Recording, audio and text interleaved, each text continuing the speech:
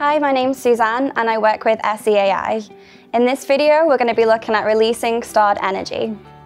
I'm going to show you an experiment that you can do at home, and we're going to create carbon dioxide gas. So this gas is produced when we burn fossil fuels, which we use to power our cars and our home. So we're going to take a balloon and we're going to pop it on the end of the funnel, like so.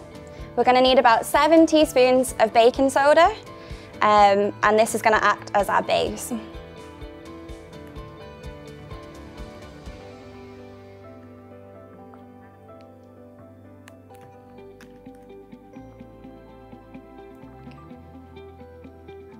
So we can pop this to the side, and then the next thing we're going to do is pop some vinegar into a plastic bottle.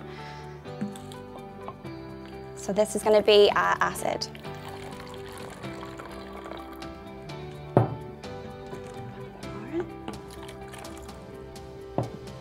Now, so this bit you have to be pretty careful with.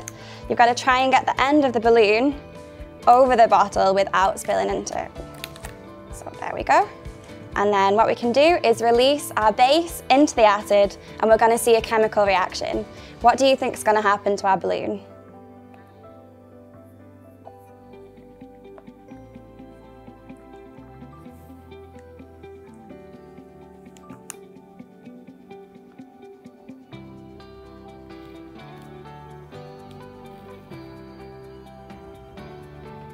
As you can see, the balloon is self-inflating. So that is because the gas is being produced in the reaction, and that is inflating the balloon for us.